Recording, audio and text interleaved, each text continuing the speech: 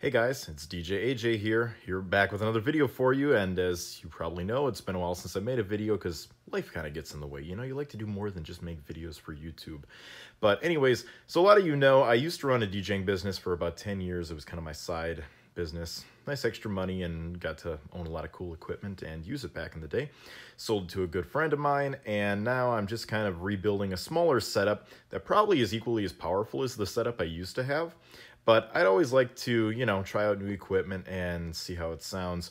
And I did get a couple of these HDL 6As from RCF. As you can kind of see up there, I have a couple of retro SP4s from PV, and then I have a couple of RCF HDL 6s up there, and I want another stack for my other side there, and there is a sub back there. Hopefully I'll talk a little bit about this setup that I have here. Again, kind of a smaller setup, and I'm not all about looking fancy and everything else. It's more just the fact that I love how this setup sounds. But anyways, getting back to our, star of the show today, the HDL 6 in the box. Just to kind of give you guys an idea, if you guys decide to purchase any of these speakers, kind of what they look like. That is the side of the box. We're going to swing this box around so you can see this side of it. Again, basically all the features. It does have a 1,400 watt amplifier that has peak power, otherwise 700 watt RMS, along with all the other good stuff that it says about the speaker. And of course on the back, pretty much the exact same thing. Let's jump into the box, see what's in it. Of course, opening up the box, I decided to cut it because I'm using my phone to record this. It has a couple of heavy-duty box staples in there to keep the box closed.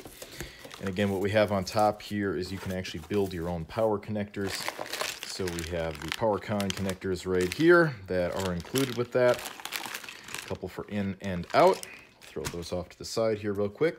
And other than that, we have the speaker in the box. I actually ordered a pair of these. The other one's right over here. And if you order a pair from your dealer or your website or whoever you order them through. So as you can see, the speaker is right here wrapped in plastic.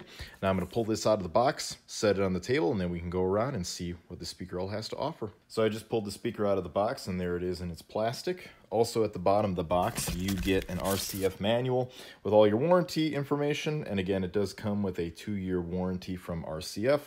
Great to have, considering one of my other speakers right up there actually had a bad pin cable that actually is attached to the speaker. Again, we will look at that, but this is just the manual in case you need all the specifications of the speaker. And also one last thing, here is the PowerCon speaker power cable that it comes with. It's about a 6-foot long cable. Again, not very long, but these are basically great for if you're doing what I'm doing with the speakers up on my SP2s.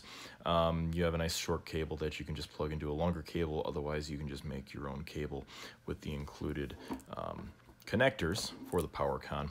But again, it does come with a 6-foot PowerCon cable that you can use with these speakers. So here's the front grille of the speaker. Again, very heavy duty steel. You can't dent this. You can feel it has a nice sound to it. Exterior of the cabinet is actually made out of plastic, so it actually makes this unit nice and light. So I don't know very much about line array speakers. I don't own any other than these RCF HDL 6As. But I do know that this is probably one of the lightest cabinets on the market for the sound that it produces because, again, it is made out of the plastic, has the metal grill. The one thing you will realize is it has two 6-inch speakers right here, as well as the horn in the middle. And you can get all that information from RCF's website. For this particular model, you will notice your mounting pins up here. You have mounts on the bottom and on the top. And you can actually just remove these, and it's super simple to pop another set on top of here and just put the pin right back in, hold down the pin, and there you go. And it's going to mount on the left or the right side, and again, you can use on the top or the bottom, as you can see right there. So looking at the back of your HDL6 here, you can see that you have XLR balanced in and output for your sound. You also have your volume control right here, and then you have your limiter signal and your power light indicator right here. The only real option you have for this speaker is your high frequency boost on or off. Again, these would be for your long range top cabinets if you are doing it in a line array for live sound. You have your 1400 watt amp right here.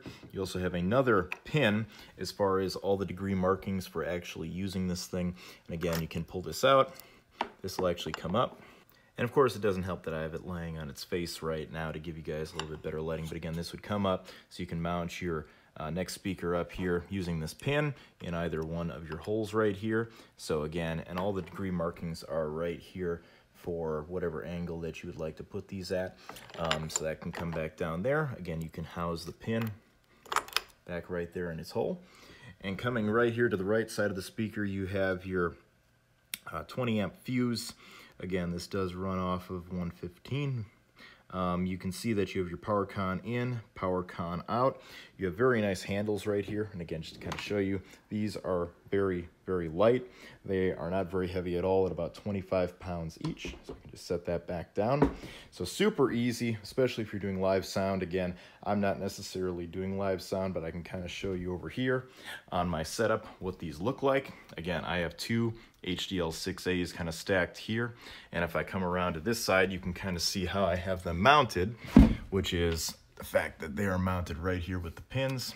Again, I have it at the 0 right now, so it puts it kind of in a straight line array formation.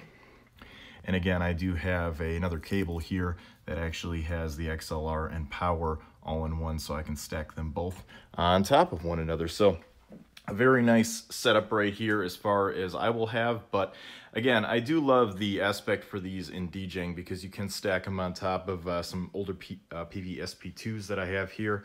Again, these have really great mids, which I love. And then these you can of course hook up and cross over at whatever frequency you want. I might run them at full range or maybe 100 hertz and higher for these tops right here, but they sound really awesome. But again, this has just kind of been a live look and unboxing of an HDL 6A. I hope you guys enjoyed. I'll try to do a sound test as well. Again, not quite sure how the microphone on my phone here is going to pick it up, but it might be something worth doing.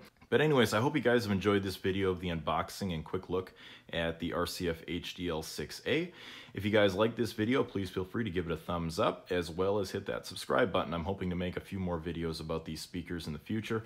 But again, I did get two of them a few months ago, and these things have been absolutely stellar. Very loud, very clear. Again, 1400 watts each. Again, mostly used in line array for live sound, but I'm using them, excuse me, here in my live, not live, but DJ setup, my hobbyist setup. So anyways, hope to see you guys in the next video. Have a great one till then.